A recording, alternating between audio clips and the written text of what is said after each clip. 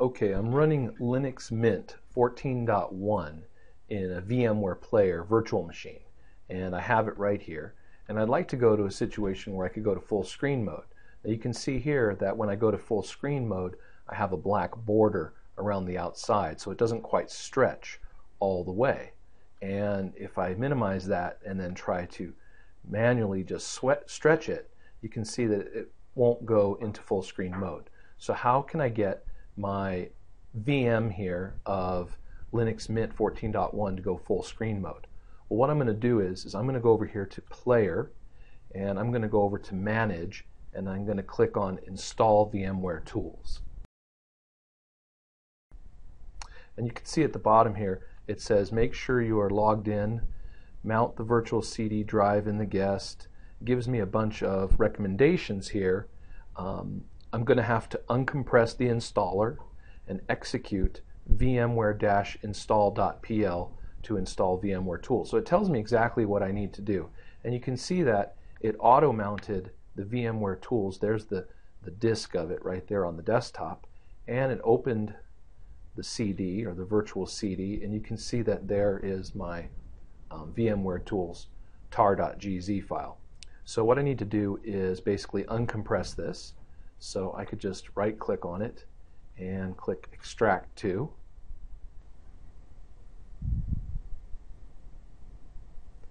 And I'm going to extract it to my folder Dan and VMware Tools. Let's choose a different folder. So I'll go to Home, and I'll go into my Downloads folder, and I'll click Extract.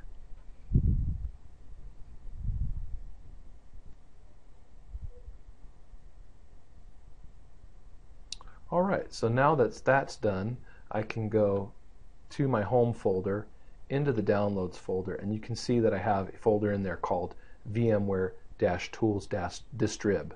So I can open this folder up, and you can see here there is the file that I'm going to need to launch, VMware-install.pl, right? And I'm going to first of all go into, let's say, the dock area and look at the README and install docs. There's the open source licenses, there's a README file, and there's an install file. Let's just go right to the install file. I'll double click on it, and you can see it opens in Pluma, which is a text editor here, or word processor. And if I scroll down, it says to install you must have super user privileges, be logged in as root to run it, and I need to run basically the file right here. And it says if I'm running it for the first time, which I am because I haven't run VMware Tools on this VM yet, then I need to hit enter each time I'm prompted and just accept the defaults as I'm installing. So these instructions are pretty helpful to let you know what it is you need to do. Right? Once the installation upgrade is complete, I can remove the directory from my system. I can delete the folder. Okay. All right. It says also, in order to run correctly when I'm configuring it, I might want to run the program VMware-config-tools.pl. And it says, but this is automatically done for me at the end, so I don't have to really worry about that. Okay, so let's do it. So what I'm going to do is I'll close this, and I'll just go up here, and you can see this is the file we want to run. Let's run it from the command line though. So what we'll do is we'll go to Menu, and we'll go to Terminal, and you can see I have a terminal here, and let's see if we can make the text bigger.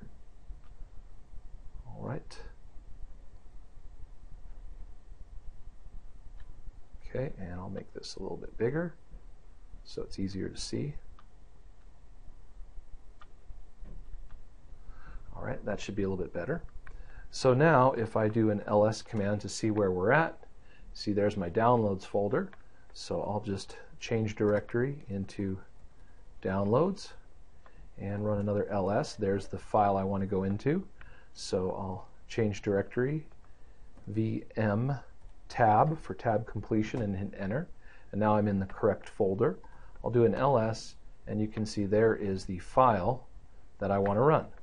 So I'm going to elevate to super user permissions by doing a sudo at the beginning and then space dot, which will reference this directory / VM tab VMware-install.pl and hit enter. And I need to put in my password. And I'm just going to hit enter at each prompt to accept the default that's inside of between the brackets.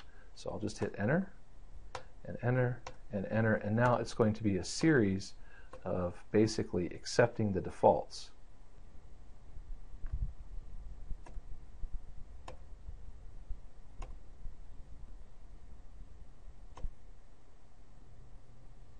So I'm just keep hitting enter to accept all the suggested responses.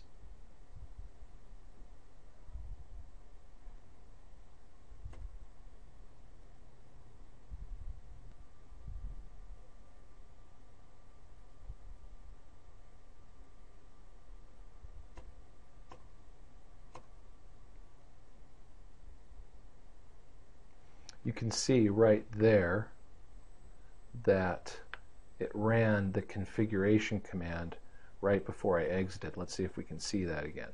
I think I saw that run. Maybe not. I could have sworn I saw that running the configuration command. VMware tools thin print start running. Okay, the kernel completed successfully. Okay, so at the end it says manually start to enable advanced X features, guest resolution fit, drag and drop. You will need to do one or more of the following. Either manually start VMware user from this directory right here, user bin VMware user, or log out and log back into your desktop session and restart your X session. So that's what I'm going to do. So I'm going to close this. I'm actually going to shut down this VM, so I'll go to menu and I'll select quit, and then I'll select shut down.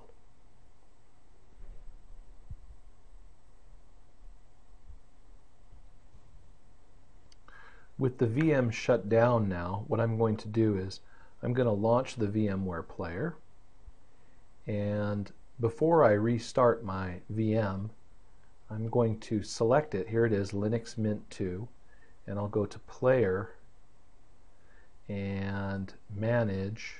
No, I'll go to Player. How about Edit Virtual Machine Settings?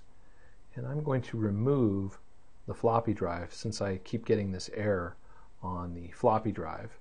So I'll just remove that and click OK, and then launch the virtual machine.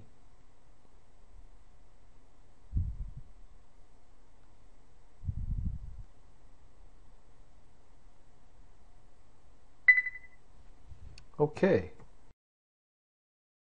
Type in Dan and my password.